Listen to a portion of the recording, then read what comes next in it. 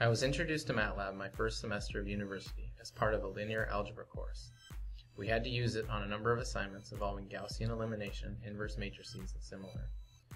I then continued to use it in nearly all of my math, science, and electrical engineering courses in one way or another, from calculus to differential equations, from control systems to digital signal processing. In my graduate electrical engineering coursework, I used it in some way as part of every course.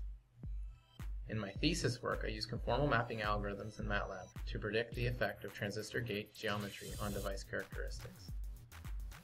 As a professional, I have used MATLAB for things like creating a model of a mixed signal receive channel to understand how various design decisions, like the type of the analog filter used or the type of data encoding chosen, would impact the overall bit error rate.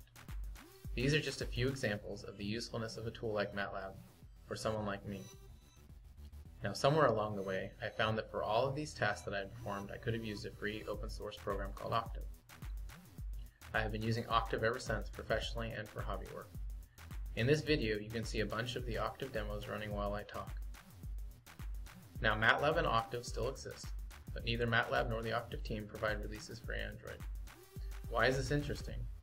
Many people, and more so in certain cultures and parts of the world, are skipping over the desktop, laptop, PC world and jumping straight to mobile devices, many of which are more powerful than the computers I use for the projects mentioned. Others are using mobile devices as a companion to their desktop or laptop.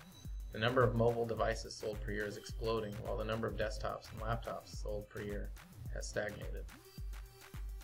Some of those people are students or professionals in the math, science, and engineering fields that could greatly benefit from having this type of capability working on their Android devices. So, what am I proposing?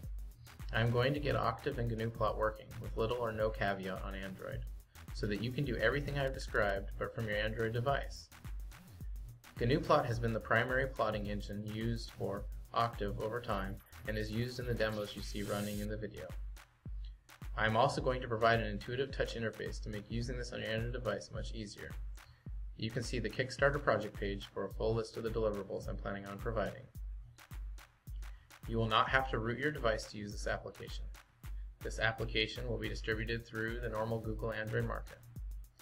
So far, in my spare time, I have built and supported an Android app that is like a scaled back version of Octave. The name of the app is Addy, and it has been very well received. It was fully Java and largely based with significant bug fixes on a now defunct project called jmathlib. Last year, I started dabbling with cross-compiling Octave and GNU-plot for Android. I have now released a proof of concept of Octave running on Android, which you can enable from within the Addy app. I also have a proof of concept, not released yet, of GNU-plot running on Android. But going from proof of concept to a complete and fully debugged application is not a small step. Who might want to help this Kickstarter campaign succeed? Maybe you are a user of Addy already and you want to see it get much better.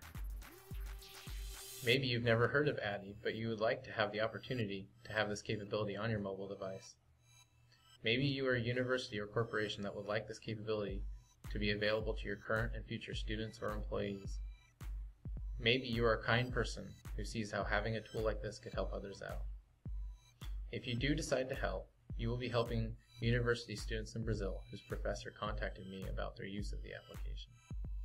If you do decide to help, you will be helping students out in India, where Addy was demoed by Datawind to the India Ministry of Education running on the Akash tablet.